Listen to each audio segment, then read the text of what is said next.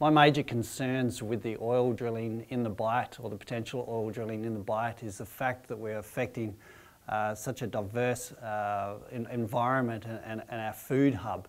It's our seafood hub that is recognised not only locally but nationally and also around the world. We've been publicising this region from a clean, green environment for decades, and if we're going to have any drilling take place, whether anything happens or not, it sort of tarnishes that brand straight away. The other fact of the matter is that this is a food source to the state, to the nation, and to overseas markets.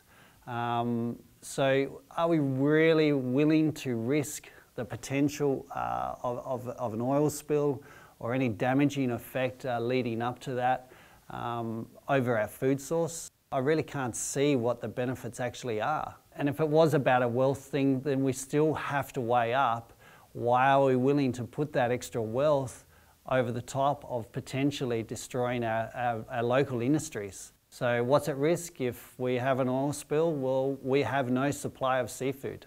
It's as simple as that. We're out of a job, we shut our businesses down.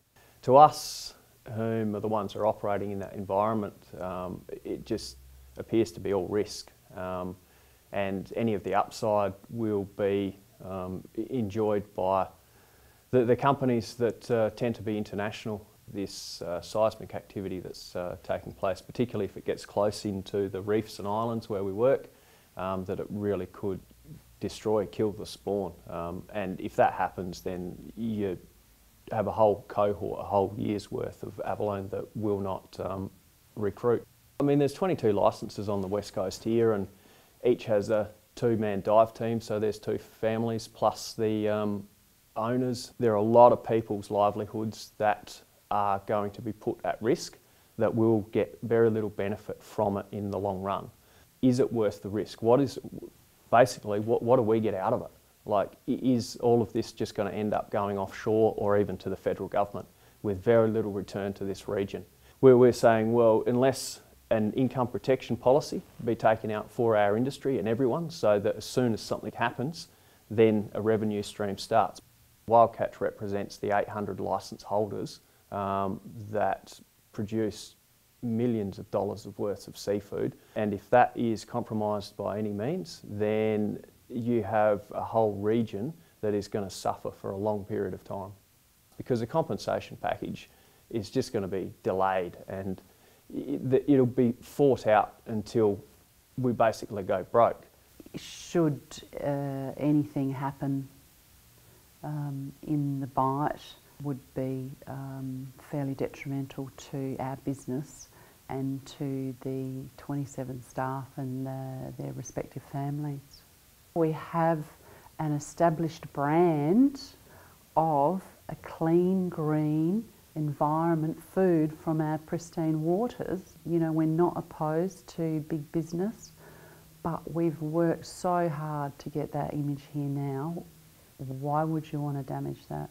South Australian rock lobster creates about 1,300 jobs, 150 million direct into regional communities, and obviously every dollar you spend contributes to about $4 to $5 extra dollars. So you're looking at $500 million of economic return. You take that out, and you've got all the families that survive on that, and the businesses, and you've got a big problem. Seismic testing they carry out to find these so-called wells to drill in is of huge concern to the lobster industry. The air gun affects the balance in the top of the lobster, turns them upside down, and they have trouble righting themselves.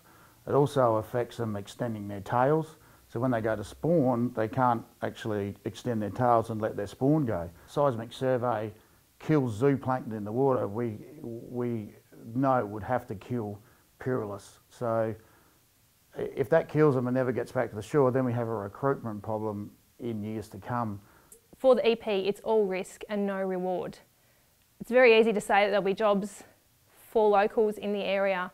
The reality is there will be no jobs for anybody in the area.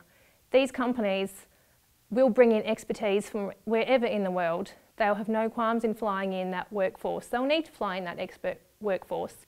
such a draw card is just the pristine region that we have here.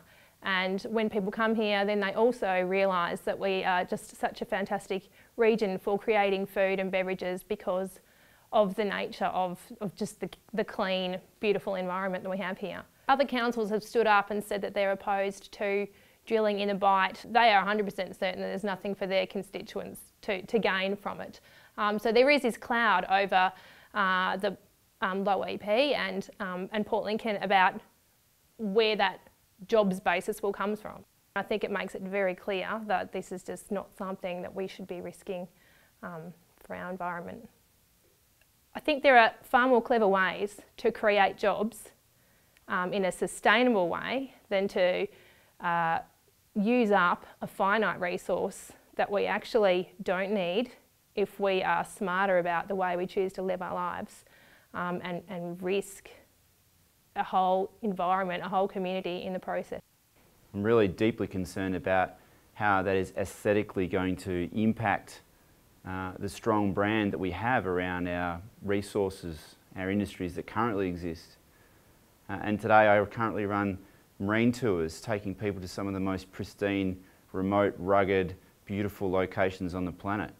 And I'm really concerned about how that's irreversibly going to be changed if there's an incident or an accident. We have a fantastic, vibrant, growing, exciting, world-class tourism industry here in Port Lincoln.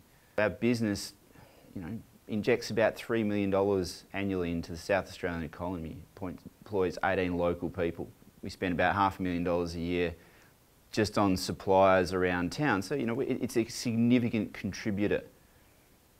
And if the oil industry was to go wrong, that would cease to exist.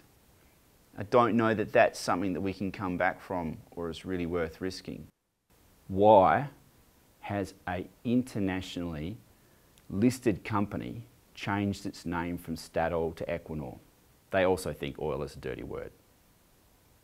You've got this beautiful untouched area and you've got mining coming in, and is people going to be turned off by it? Are they going to go, well, you know what, I don't want to go there because it sounds like it's a mining area, and that's sort of a big concern. Going with shark cage diving or sea lions or sea lion colonies, whale watching up on the Nullarbor particularly. These are really iconic attractions to our region, and if they are damaged in any way because of the mining, it's a big problem. Our issues with these types of things is what's the risks and what's the consequences. It takes a lot for us to get to a stage to oppose natural resource development because that's the business we're in itself. Now, in this case, the problem is when you weigh up the risks against the consequences, then any kind of drilling in the Great Australian Bight or even surveys have major problems.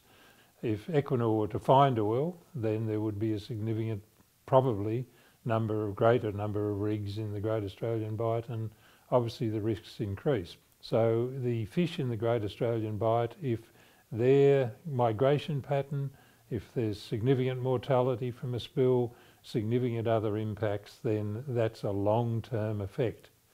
It's not a matter of an aquaculture operation where you may clear the oil spill and then restock the following year. In our case, we can't restock simply because we have no quota because of the original spill or successive spills. So we're talking about the end of the tuna industry as we know it. People have a choice here.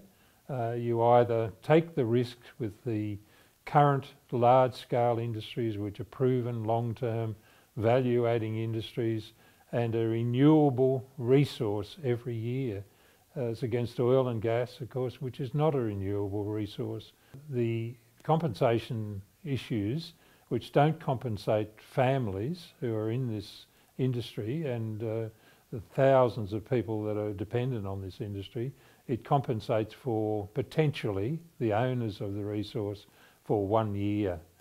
It doesn't compensate for the 10, 20 years that there's really no quota, or compensate for the end of the industry. Those are the realities of it, and those are the consequences, and that's why it can't happen. I knew that this would happen. I want to see the fish. I saw it coming. I watched them splash and splish. The day the big oil came here. Oh, what are those big trucks? Is Daddy gonna work for them? They never had my trust. The oil slick's horrendous, killing every life. Another species, gone again from where they used to thrive. I didn't think we needed oil, even for our cars. At school today, I learned about the hydrogen in jars. The Great Australian Bight was once a place of dream. The things the companies did to us, they were all foreseen. The reason that we moved here was because we loved the coast. As Big Brother rubs his hands with profit and with boast. Tell the story, sister, of how you swam the sea and how the whales bred here and how it used to be. That was in the old days when the sea was clear. The future now is different since oil proved our fear. Why would someone do that? Destroy us here so quick. And now on the horizon, it's just an oil slick.